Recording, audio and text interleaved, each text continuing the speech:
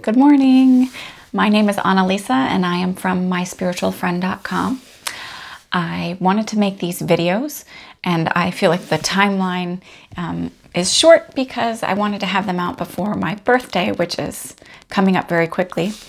And I know that seems strange and I usually don't set deadlines like that, but for me it was really important because I sort of had this tug to make videos and to share my spiritual experiences with others for a few years now. And in fact, I've had the tripod and the microphone for a while now.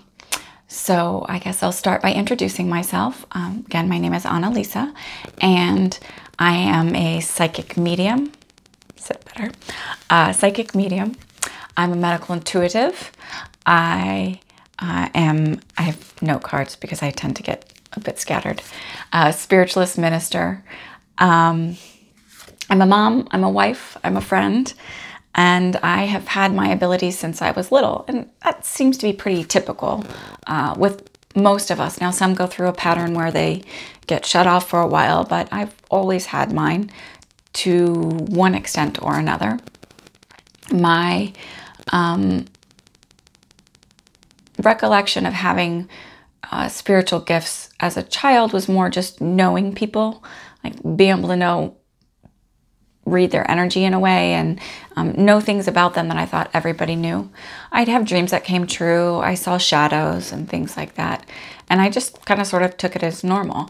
Now, I was clairaudient back then, but I didn't know that that's what was going on. I sort of just thought these common thoughts went through everybody. I don't know. I started actively seeking what I believe spiritually when I was about 18 or 19.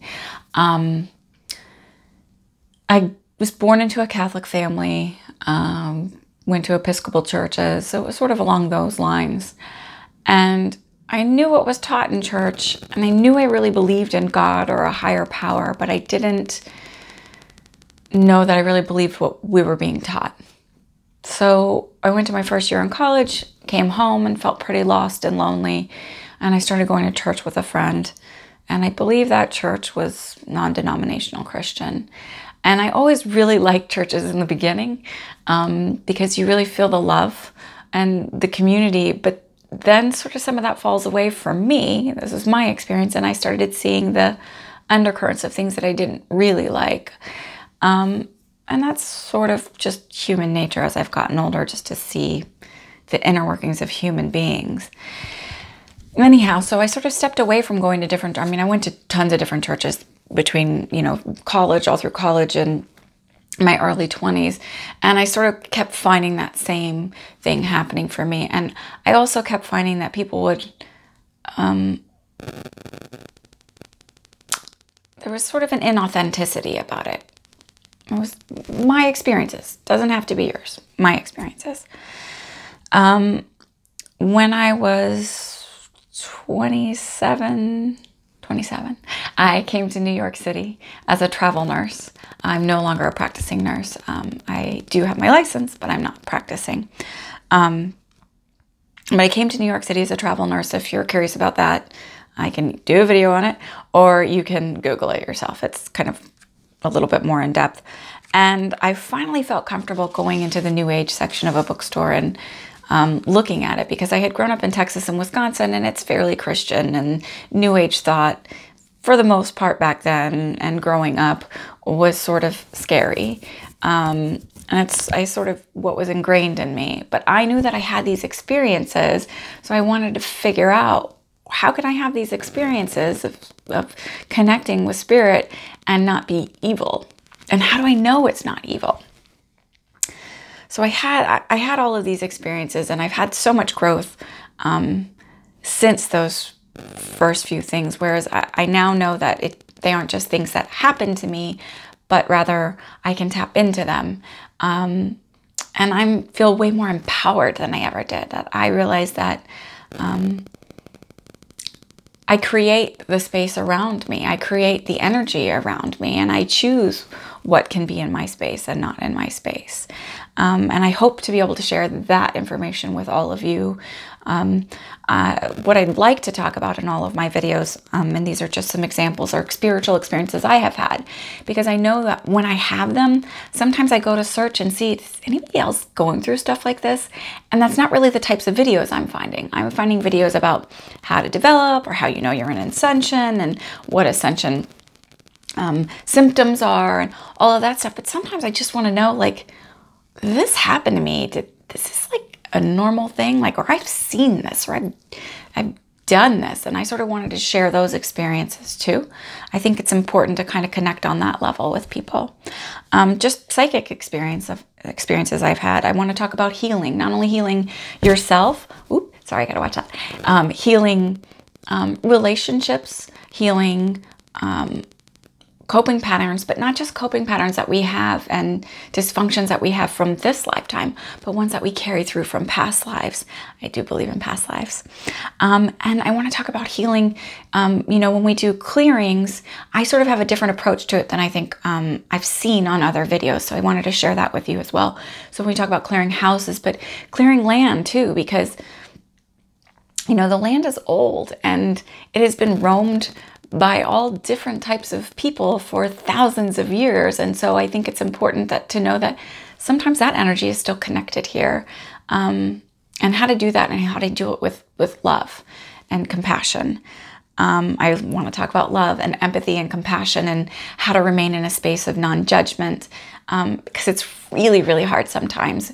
We're human. We come for a human experience, and a lot of us are sort of going through enlightenment and awakening.